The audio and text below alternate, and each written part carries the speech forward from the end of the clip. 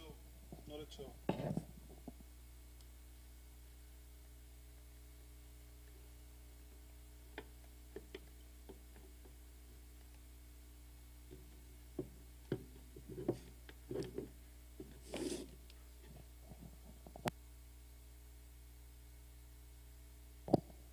Testing, testing.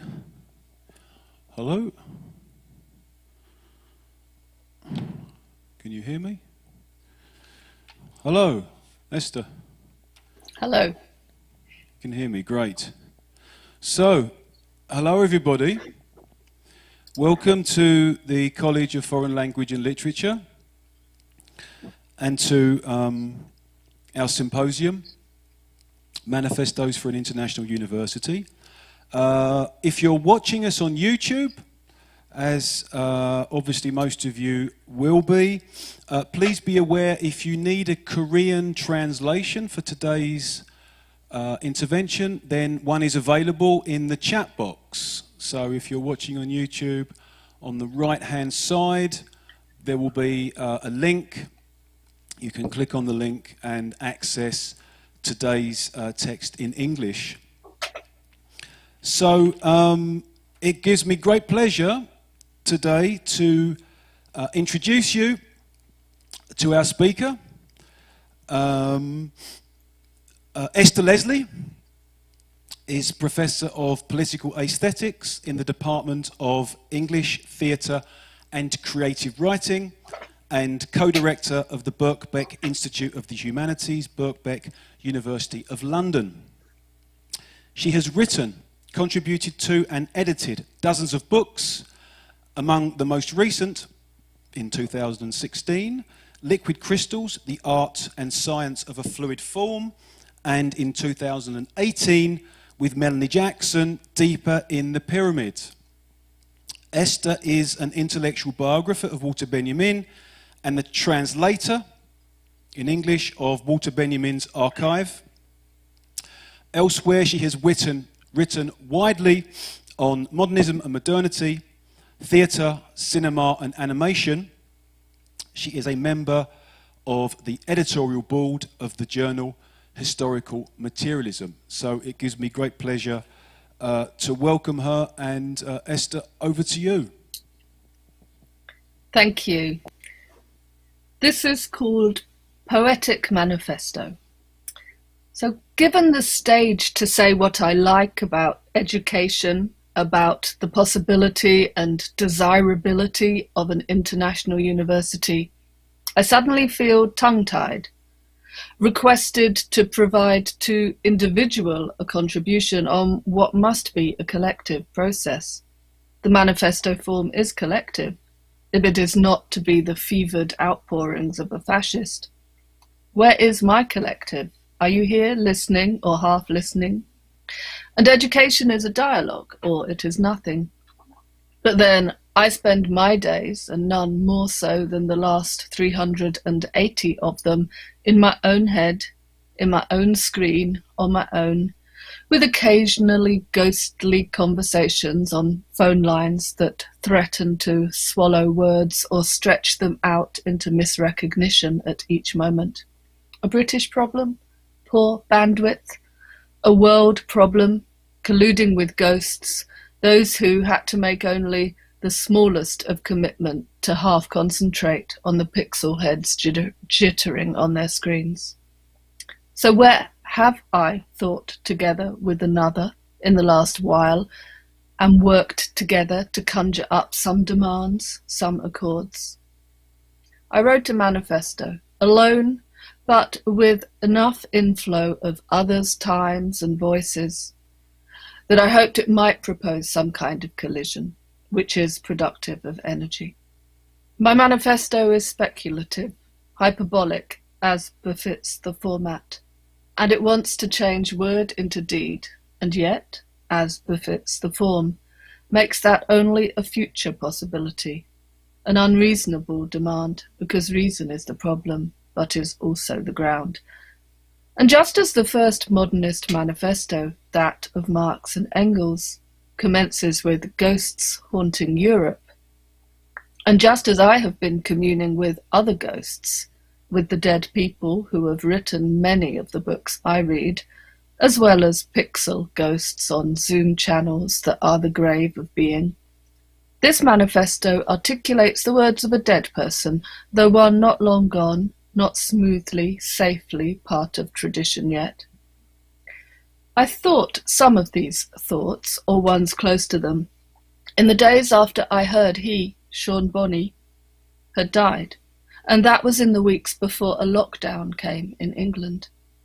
The situation proposed what had hitherto been unimaginable, in London at least, and in that regard had a certain poetic, ruptural quality about it. I will think through a ghost, a collectivized discussion with the dead, for he evokes more dead, more ghosts, endless gowls, to imagine what it might mean to write a manifesto for a universal, for an international university. These thoughts are quickly composed. They seek to make an impression on the world, just an impression. I delivered, then, something akin to these lines on the picket line at University College, London, at the end of 2019. For there was strike, again, in the university sector. And the default mode of doing a strike now is to have classes on the picket line, teach-outs we call them. And I had done one before, in 2014, with Sean Bonney and one other speaker in this series, Nina Power. Then, in 2014, I spoke of Walter Benjamin's passionate words about youth and experience, and how experience is used as a stick with which to beat young people who lack it.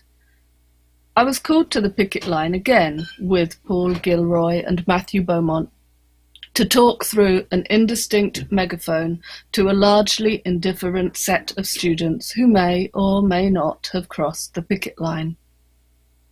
Sean Bonney had just committed suicide in Berlin, aged 50. He was someone in whose orbit I had been and who was in my orbit for over 20 years. He was a poet. I began with an extract of one of his poems. Please don't cry. Time will come. Bear that in mind. Remember. Don't look at me. Don't cry. We are gathering the pieces. There will be no locked doors, no officials, no murders, no slaves. Sometimes we'll speak in colours, in musical notes. No passwords, no secret codes. But remember, serious, keep a pill in your mouth. Keep it there, these words there. Solitude, profit, humiliation, suicide. That's the dictionary of history. When they shoot it at us, fire back. I can't lie, things will get harder. But keep at it, despite our violence, our addictions, all this burning earth. I went on in 2019 to say something like this. Sean Bonney was an anarchist or an anarcho-communist, uncomfortable in some ways with trades union politics with which we are now engaged. He was more comfortable in the squatted occupations, such as the student occupation of 2010, which were a large and loud movement in opposition to spending cuts in education and increased student fees, and whose demonstrations felt the full force of the police baton on several occasions. Within this movement, he met a younger generation of political, aesthetical comrades who mourned his departure deeply. Those 2010 occupations were passionate, wild affairs, places where the being different, being collective of all life was evoked. The students and their comrades protested against planned spending cuts to further education and an increase of the cap on tuition fees by the Conservative Liberal Democrat coalition government. But they also germinated social centres, including those close to where the picket was, within sight across the square, where Bonney was just one of many who visited, spoke, agitated.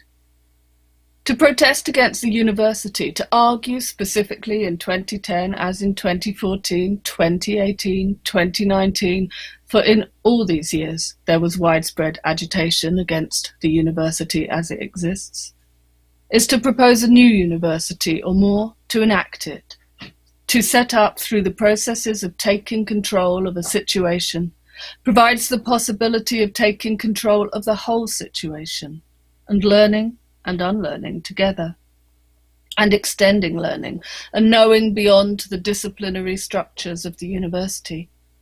In 2010, in their occupation in Gordon Square in London, the students cultivated links to other university members, the cleaners for one.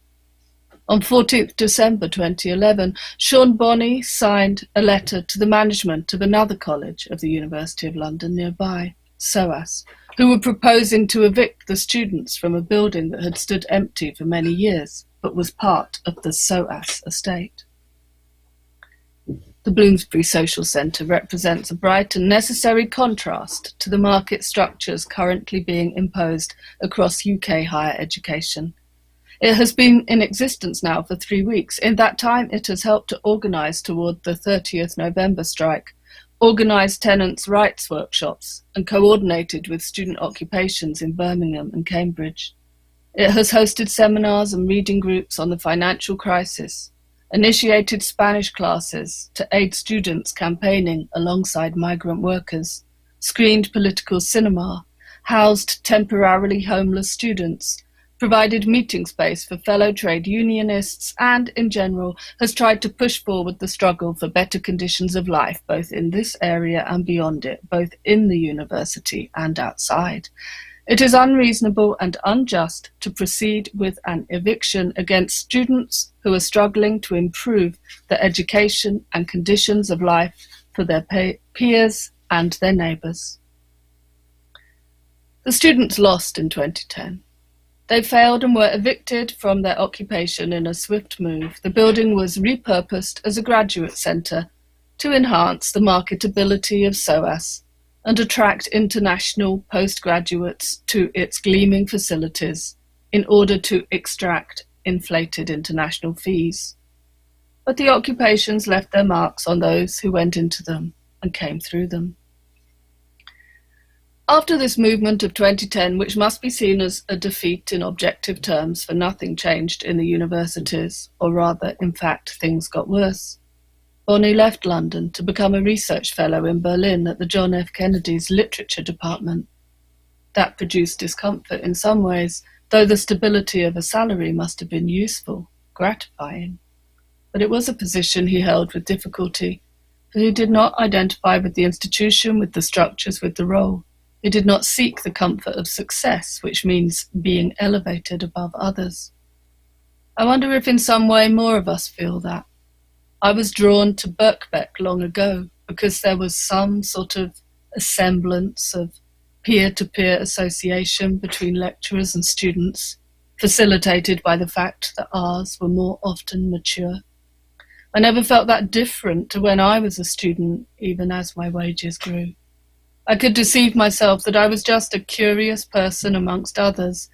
Now, though, hierarchies are reinforced in our universities, with the blatantness of fees, with ranking tables, in our bloated universities of senior management teams who enjoy the ear of government, or worse, creep about with an ear trumpet directed at government, ready to carry out its every last wish. Where does that leave those of us who are here because we thought it was not the cliched ivory tower, but some sort of refuge from the hurts of the usual workaday world, a place that could be dedicated to the overcoming of that mean outside through subtle intellectual alchemy and the spread of arcane counter-knowledges, or, for some, the spread of rationality in the face of superstition. Only now we find it's just another place where a large chunk of your colleagues won't, can't, don't strike or actively oppose striking for pensions, for pay or conditions, for precarious working conditions and the exploitation of student labour. And what happens to us critics, we Bonnieites, when we become old enough to have to be management ourselves, to mete out the unfairnesses, to cut more from less and to spread the slack so that it accumulates slowly, like the gradually rising temperature of a pot of boiling water that kills and cooks a lobster? What responsibilities do we have, and to who? And the only thing we might know is that there are ever more responsibilities, and they usually undermine each other.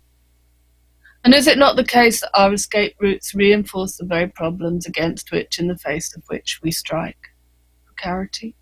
What about that short-term researcher you built into your grant application? Complicity? Sean Bonney resisted, like any anarcho-communist, the thinking of the prosaic, boring, procedural work-a-day, bore-a-day, of which top of the list must be pensions, which was the occasion for the last university strike before COVID-19 hit. Who wants to think from the end backwards? Not me. But it is another of the injustices we face that we are compelled to do so, to imagine our old, worn-out selves and to plan for them. When that even though we will not all anyway get to see, or we will get to see it too soon and have been unprepared. It is these days somewhat impossible for us, or for many, to think about ourselves liberated from labour, for there appears to be a receding chance of that now. But he was a strange ghost to conjure up. Sean Bonney was drawn to the origins of the avant-garde in revolutionary France, to the culture of the Paris Commune, the conspiracies of Baudelaire, the horror visions of Blanqui, the delirium of Rimbaud and Verlaine. Rather than striking the withdrawal of labour in the name of better pay and conditions, he might have been more attracted to Paul Lafargue's tract from the 1880s, Le droit de la paresse, the right to be lazy or the right to idleness. Lafargue was responding to and parodying the socialist demand for a right to work, to not do or do nothing, negation, not do it, a resistance. It's not laziness re-evaluated as a positive trait or a resistant act, but a not doing, an undoing, or to undo doing. It proposed the demand to think the unthinkable, undo the doing, do the undoing, not wanting to work, or go to work, or do work. That year in 2019, when the strike came, I was struck by the outpouring of misery, of exhaustion, of anger that coursed through social media. Lecturers testified to 100-hour weeks, to 3 hours sleep each night, to vicious managers, to abuse in the workplace, to an impossibility to keep up, to a future immiseration, to a desire to leave or never begin in this field of employment, once so desirable, even if always demanding something deep from the self, as a thing of passion, a confusion of self and job. Sometimes, perhaps, in these status updates, which, like any status, is paraded to outdo the others, I detected hyperbole.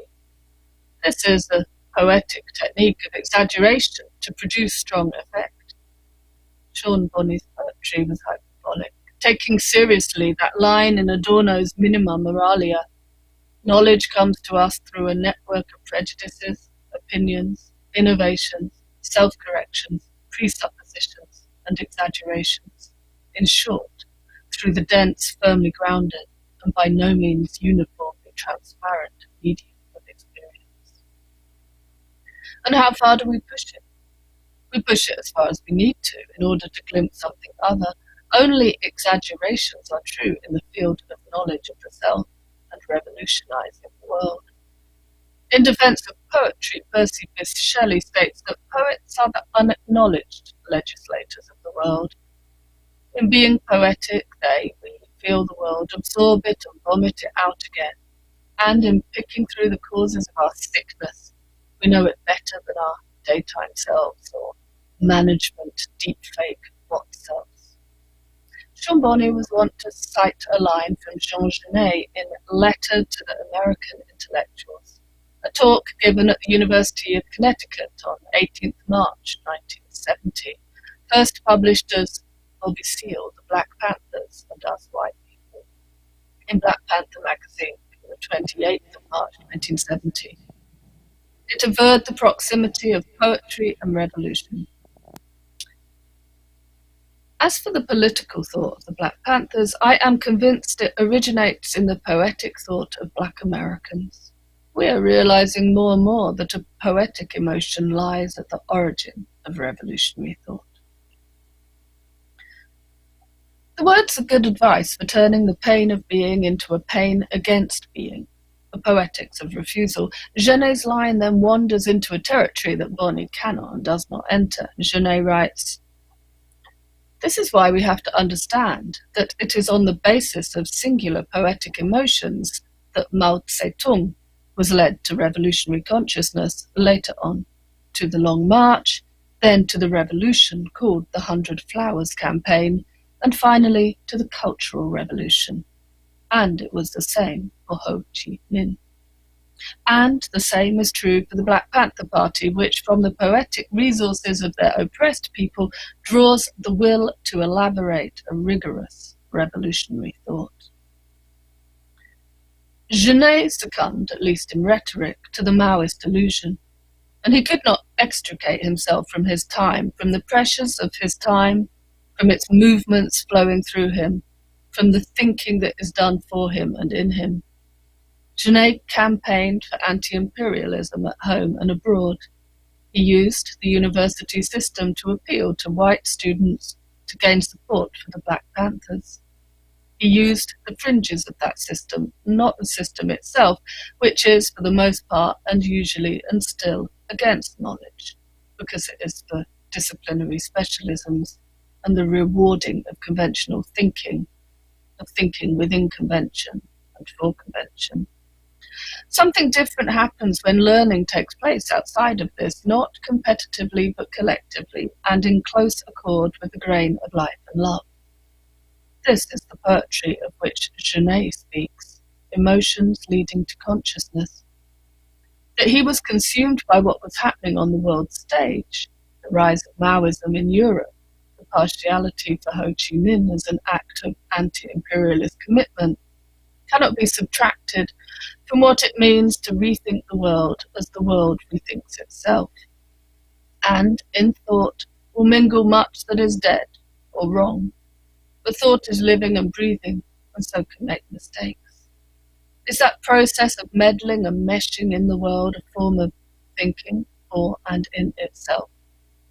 Or is it something else, the world becoming conscious of itself, of how thought, theory, ideas steer, like a sail, the winds of history, the wounds of history? Thinking happens in a place, in a time. I read Lukács's Antinomies of Bourgeois Thought first when I was in an occupation at the University of Sussex in the 1980s. It was my homework reading for a class with Gillian Rose. To read it there in the occupied administrative building of the University of Sussex, with the pressures of that moment, that space, without the seminar room, while being simultaneously threatened with expulsion from the university and the invasion of the police, meant that it came to make sense as a self-critical enactment of what praxis is. To illuminate, Lukács bemoans an ideal of knowledge as contemplation of formal connections, those laws which function in objective reality without the intervention of the subject. And Lukács goes on, the critical elucidation of contemplation puts more and more energy into its efforts to weed out listlessly from its own outlook every subjective and irrational element and every anthropomorphic tendency. It strives with ever-increasing vigour to drive a wedge between the subject of knowledge and man, and to transform the knower into the purely formal subject. And herein lies the contradiction according to Lukács, and the contradiction is a generative one, for it is a contradiction that exists in the world as it is.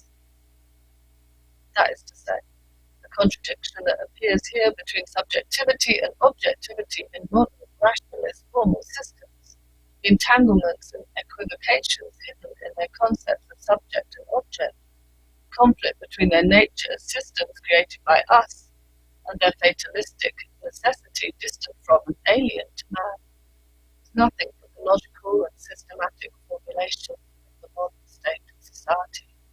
But on the one hand, men are constantly smashing, replacing and leaving behind them the natural, irrational and actually existing bonds, while on the other hand they erect around themselves in the reality they have created and made, a kind of second nature which evolves with exactly the same inexorable necessity as was the case earlier on the rational forces of nature, more exactly the social relations which appear in this form. To them, their own social action, says Marx, takes the form of the action of objects which rule the producers instead of being modified.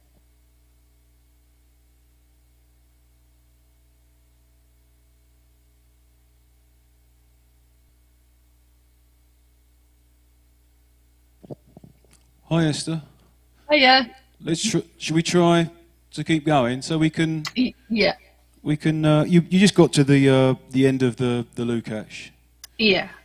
Okay. Let me pick up from there. Reification produces a contemplative stance vis-à-vis the world. This can be cynical, pragmatic, practical, resigned in the face of an unalterable world of qualities in which we simply have to live. We have made everything. We made the university. It became our prison. Or it is antinomical to itself. Our contemplation leads to dreaming, to an ethical demand, to romantic thoughts and utopian ideals.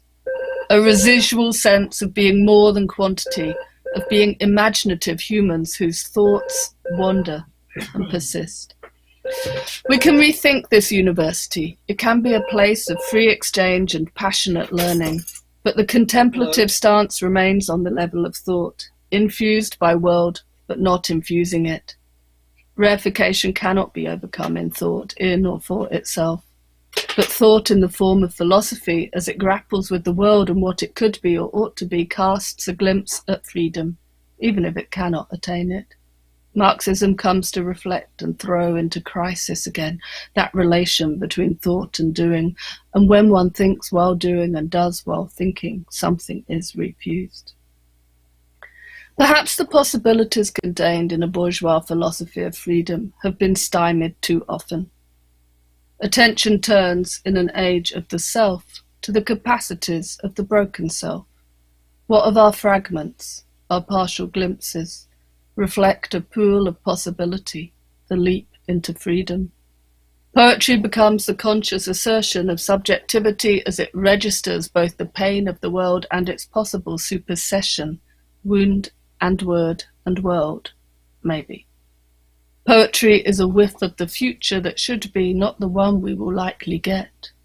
Poetry is a bomb of words. Poetry is the barrel of a righteous gun. Poetry is not that thing you think it is, to do with flowers and the lyric eye.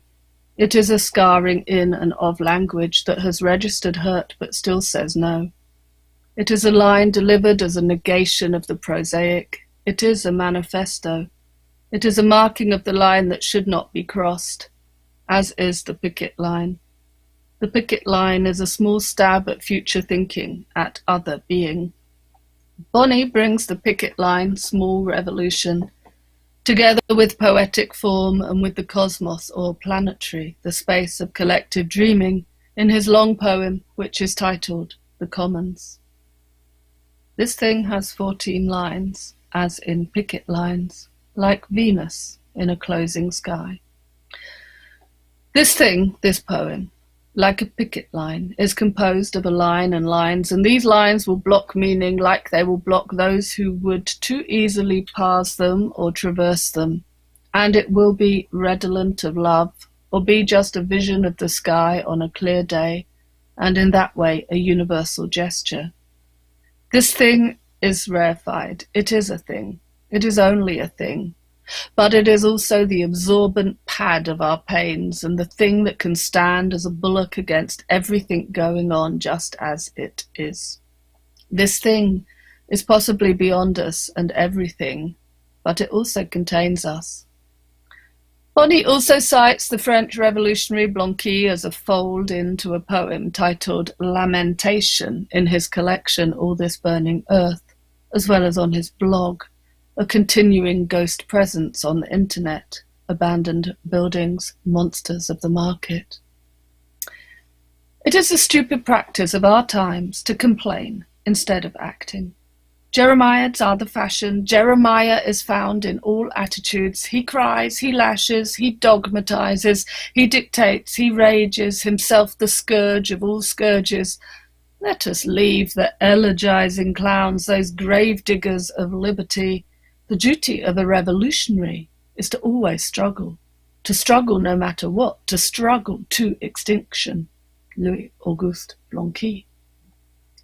So we struggle on. As we become extinct, we have one duty: to go beyond denunciation into action on the world, destructive, transformative, provocative, to go down fighting. Blanqui will end defeated one too many times. He is trapped in a prison of the world that is far worse than that of the Bastille, for it is illimitable and will be projected by him into the outer reaches of the cosmos, eternity by the stars. Yet he will continue to struggle, scream against the whole world and all that is wrong within it, whose wrongness only replicates more wrong, greater wrongness. We are forever outmaneuvered by what exists and oppresses us in ever new ways. Bonnet's poetic response to Blanqui locates what bears down on us, makes us despair and hope in a circular, repetitive motion. Laws to scratch your childhood, cells, gods stashed below your bed, fairy tales, their blue love. And Bonnie comments poetically, but as an admonition or as a manifesto demand. Remember it, to take these tales as advice, an organizing vortex, each sentence stolen, each word a double claw. Act now. Words as claws, double claws, redoubled claws, books as weapons purloined from the cannons that threaten to force them into conformism. All that. Traditions handed down as that which will destroy tradition, the broken fragments of wisdom to be recycled to finally make the passage from air to act. We do not know what new things we will be compelled to disagree with, but we know they will arrive, and we will have our principles. We set ourselves against instrumentalization, against utilitarianism, against knowledge as profit generation. We are for the universal rights and freedoms of thinking in and for itself, according to Jason Barker's call for papers. Are we? What is thinking in itself? Is this Aristotle's God, the prime mover, thought thinking itself?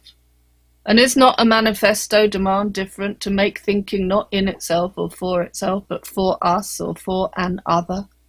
The socialization of our thinking, the collectivization of our thinking, thinking the university universally, which might mean to unthink it, and to both smash, replace, and leave behind the natural, irrational, and actually existing bonds of the academy in a move towards freedom, while tying ourselves up in new institutions that can only tend towards the ossification of thinking, if it is not in constant argument with itself, recovering poetic reserves of injustice and intuition within itself, slipping and sliding to not allow that which we have made but has become objective rule over us. To escape our time, our place, our language, while being so thoroughly trapped by it, pushing outwards, sucking in, being a collective subject on the point of discovering its potential agency, countering mood with wish, smashing language and sense into poetry, rejecting poetry in favour of riot, insisting on the identity of those two things, however absurdly, and setting language and action wildly into the world in whatever way we can, is all I can come up with, except for one last manifesto gesture. Blast the international university that sucks up international fees.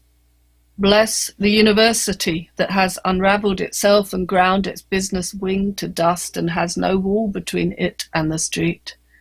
Blast the academic Marxist who carefully weighs up the ballast of the conjuncture in order to publish another paywalled article.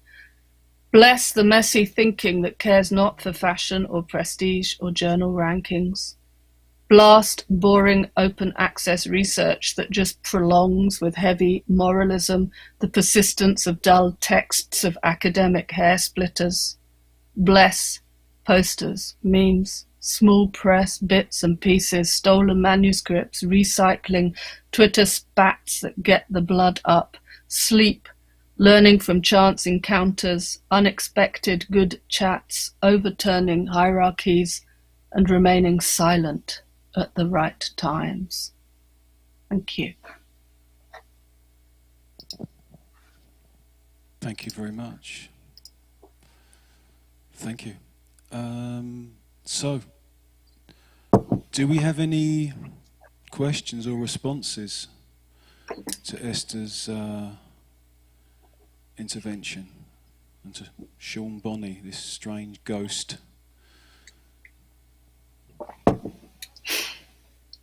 Yeah, absolutely. I think you need to come here, though. Yeah, be careful when you come up. There's no wires or anything.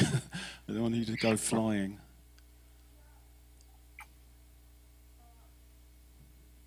You could just try and keep it as close as possible to you. Okay.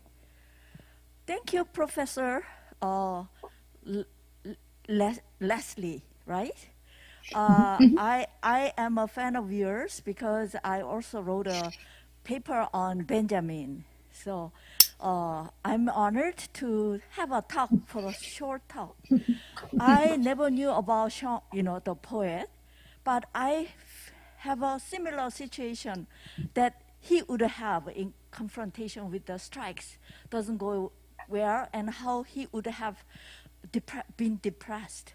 Because a few weeks ago, not a week ago, the Japan, they emit the contaminated water to the sea, and the young girl student, college student, they strike in the rain, and they were pushed by the new city mayor, who is kind of a orthodox and conservative, and they weren't allowed to hide their, themselves from the rain, and all the professors, radical professors, were anxious. I am one of them. And I was really devastated not to have a chance to help them. And also, so I really feel what the poet must have felt. So even though it's a sad death, I really want to share this thought with you. His death is an indicator showing how hard we have to overcome conformism, as your translated work says. We have to overcome this great wall of barrier prohibiting our welfare, our way of freedom. And I really want to give this thought to you that I was really sad myself. And I felt there was somebody who also had the same feeling. And through this event and through your talk, I kind of, ready to encourage in whatever I can to go forward for our freedom and for our march against this capitalistic society, which ruins not only the great poet, but also the great nature, Mother Earth, which contaminates the water of the sea of Korea, Donghae, East Sea, because of the capitalistic, pursuit of their own monetary funds or whatever. So I do not have a specific question. What I want to share this occasion is that I have really same feeling for the poet, and I want to find ways to do whatever he wants us to do for the remaining life of my academic life, which is going to be shortened. Anyway, I just want to share my thought with you by this occasion. Thank you for wonderful lecture. You enkindled my kind of thought for desire for work, for the humanity, especially for nature. So if you have some thought about nature, considering this Korean contamination, caused by the nuclear war, nuclear plant of Japan, if you have some kind of thought connected with your desire for strike and also the desire for our strike against this contamination by the capitalism, against this pure nature, the only atmosphere that we can live in, okay? Sorry, too long. Bye-bye. Thank you. No, that was fantastic to hear. Thank you so much for that. And I'm really happy that you, that in a sense, even though there's much tragedy and talk of defeat and pain, it is that which continues to make us fight against it. You know, that in a sense we can't give up because we've lost too much already, and that shouldn't be a depressing thought. It's something about the expansiveness of what there is to reclaim and to take back, which includes nature, which is being devastated, beyond our control, and it's I think that's the thing. That's what I take in away from Lukács, but I see it in Benjamin, and I see it in Bonnie, and in any wonderful revolutionary thinker is thinking the entirety of things. And what I find interesting in Lukács is the way that he helps us to think about the ways in which nature is always becoming instrumentalized and turned into just a resource for accumulation, but it's hard to perceive that because it just becomes part of everyday life. It's just the world around us that we abuse these resources and we use them all up. And I think there are fantastic people, like you say, your students who are protesting against this, who are just seeing things differently or allowing themselves to feel the importance of saying no, of resisting it, even though it exposes them, and many people will be exposed, and it is brutal, but there seems no other way, I guess. But thank you for your comments. Thank you. Yeah. Any other questions? I'm just looking on our chat box is empty at the moment, so anyone online would like to pose a question at this point? I mean, I could just say something. I think hyperbole, yeah, with Bonnie, I think, absolutely, and of course with the manifesto in general, right? I mean, it doesn't really work without that that sense of exaggeration, and I think that came across really well in your talk. But it strikes me, those three poets actually, I mean, you briefly mentioned Rimbaud, but Jeunet and Bonnie, it strikes me that they are also, each in their own way, poets of failed revolution, right? You know, Rimbaud with the Commune, Jeunet with 68. He kind of came a bit late to 68, I think, actually, Jeunet, right? I'm not sure what he was up to, but he kind of got the tail end of it, I think, with 68. And of course, with Bonnie, not necessarily a failed revolution, but a failed student revolt, right? The 2010 student riots, which obviously had such a kind of profound effect on him as a writer and as a poet. So I'm wondering if there's that, and if maybe he's more kind of problematic, as all of those three are, I think, problematic as revolutionary poets, because they've all got this same, I mean, okay, to different extents and in different ways, different types of language, different styles, but they've all got this kind of impatience and petulance, haven't they, don't you think? I mean, that's kind of also evident when you watch Bonnie. I mean, I never saw him live, but I've seen clips of him performing, and there's a kind of quite there's an incredible energy and you know, manic energy that he has when he's delivering. I mean, not all the time, but often. But I wonder if that kind of leads to this kind of despair as well. You know, there's a kind of despairing nature. I mean, and again, each in their different ways. You know, Rimbaud and Genet, I think, also had it. I mean, Rimbaud definitely has it by, like, you know, what is the final poet in Saison Enfer? It's like Farewell, I think, right? You've got this kind of, you know, it's a kind of desperation and a despair. And although it's quite sublime in, you know, this kind of sublime abject or abject sublime that you've got in Rimbaud. I'm not sure that Bonnie's got that, but there's certainly a kind of despairing desperation in it. It's almost like, you know, he's kind of losing the discipline of what it would be or what it would mean to find the poetic form that he's searching for. Do you know what I mean? Does that? I mean, I think it came across really well in that first poem. Could you, maybe we could put that on the screen. Seung-jae, could you put number 1 up on the screen? The poems after Katerina Gogol, yeah? That one. Where it's kind of...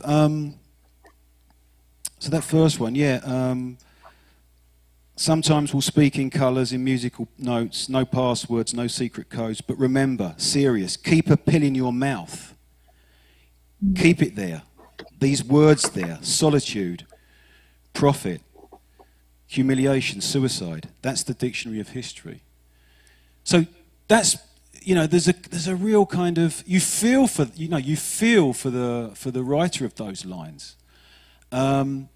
But I don't know what you think. I mean, it's kind of... So there is that, yeah, the resistance and struggling to the very end.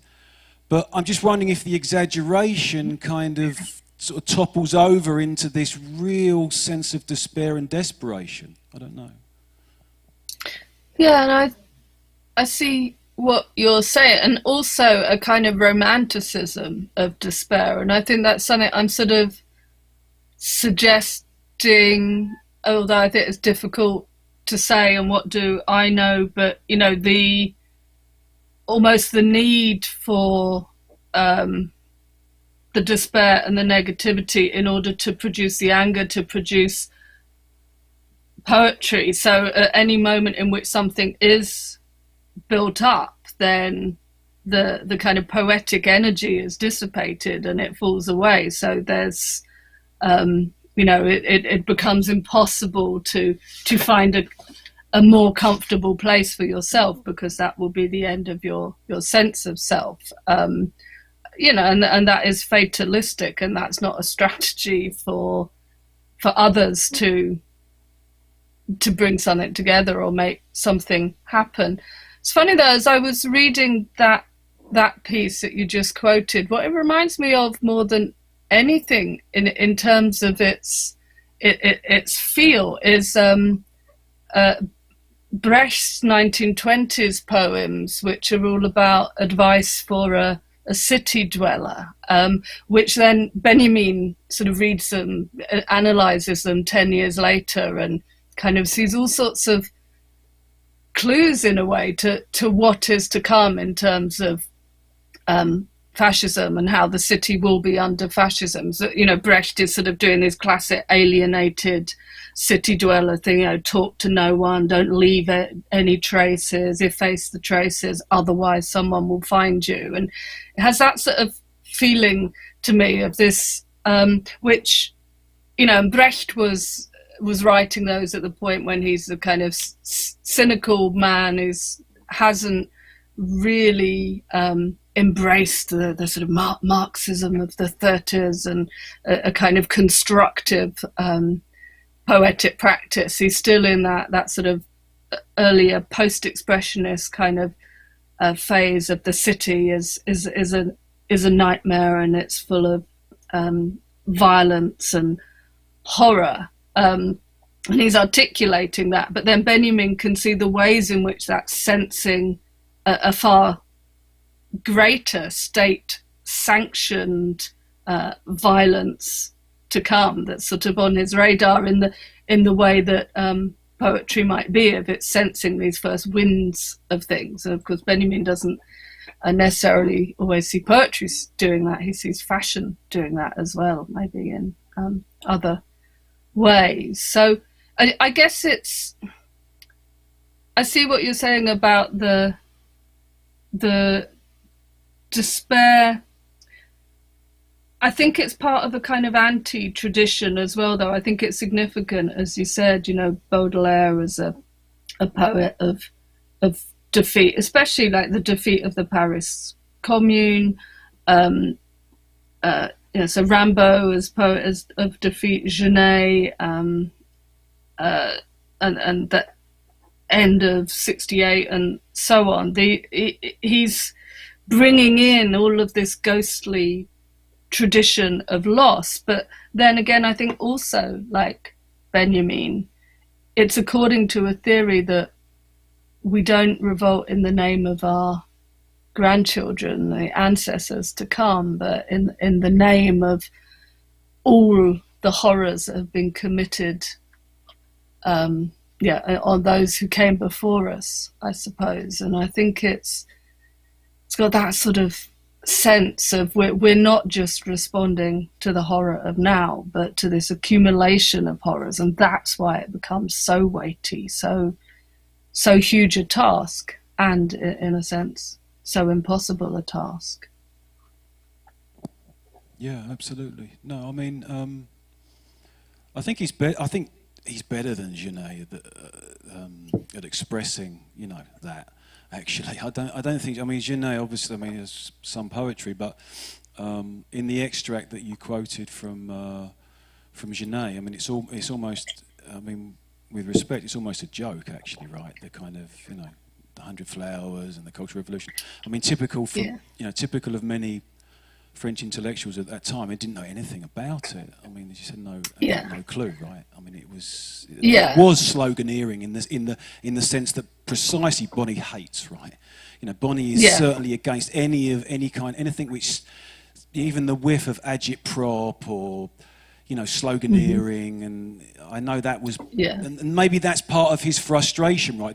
That's also coming out in the poems too. This total frustration at not being able to pinpoint, or to seize on the revolutionary moment, with all the kind of impetus and force that's required. And I think he only cites that because he cites the first part, which is really to pass the mantle to Amiri Baraka as an actual revolutionary black poet, I guess. So in a sense, Genet is just a conduit to something, to something, someone else, and to a more authentic manifestation of the poetic thought of Black Americans as revolutionary act. But it produces, I guess, a link to a certain kind of European avant-garde tradition that's attracted again and again to revolution, but often collapses at the last moment, or sidesteps into somewhere else. Yeah, but I mean, he certainly had the kind of the logical revolt. So I mean, in that sense, he kept going, and we can admire him greatly for that. Yeah. Any final questions? Oh, a question on YouTube? Okay, so Pelagia is saying, hello, thank you for the great intervention, ideas, ways of writing poetry together in a sense of community. In what ways is poetry a collective form, she's saying. Also on how poetic language includes instead of excludes. So, sense of in what ways is poetry a collective form, Esther? Yeah, I mean, because of course people, in the end, often the poet is just writing alone, and it's not necessarily a collective form. But I think one of the things that struck me over, certainly the past few years, I think within the UK partly, but elsewhere, is how poets, or radical and revolutionary poets, are gravitated together and produced work together, or events. That we're not talking about a Seamus Heaney or who are the contemporary ones, a Simon Armitage, sort of elevated and prized for their particular kind of poetic insight into the world. This is a collective practice with a lot of exchange, but also in terms of a writing practice, it's often to do with absorbing different languages and registers within the world, or writing in a sense on the cusp of consciousness. So what's flowing through you is already sort of socialized thought, because it's stimulus from the environment or from the media or other places. So it's collective in the sense that you give yourself over to language as a different type of expression that's not held on to as your own personal lyrical expression. So I think that can be part of it, which is why in some ways it is often not transparent to understand, which then in some ways some might argue is exclusive, because it becomes a puzzle or confusing. But I think the register at which it works is in some way emotional, or it's there to trigger things not from within rationality, but in some other way within the self, to sort of activate you as a thinker, as a writer, as a user of language, and as a dreamer, I suppose. Yes, that kind of encounter with the other, or the infinite outside, right? It kind of has to be like an encounter of some kind, I suppose.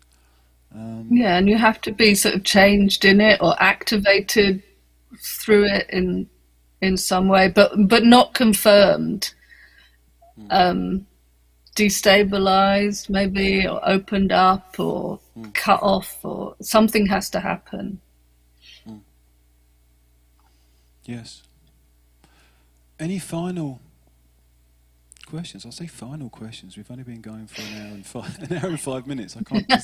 Is that right? I can't quite believe it. Final comments or questions?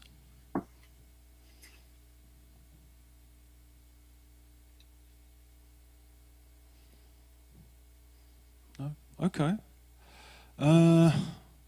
Okay, so we've managed to kind of ward off the gremlins, Esther, just about, I think. We had that slight hiccup in the middle, but it was really great, actually. It was really, really stimulating. And Bonnie, yeah. We still have so much, actually. I mean, I'm sure we're going to keep talking about him. And, yeah, his kind of militancy, right? His poetic militancy. Yeah. Yeah. Okay. Well, look, thanks ever so much for joining us. I hope maybe one of these days, when all of this goes back to some kind of new normal, you might be able to join us over here. I know it's. I would love to. Yeah, it's something we've spoken about in the past, but yeah, maybe that will happen in the not too distant future. So yeah. Thanks ever so much, Esther. Thanks. Great. Thank you. Thanks a lot. Everyone. Thanks. See you. Bye. Bye.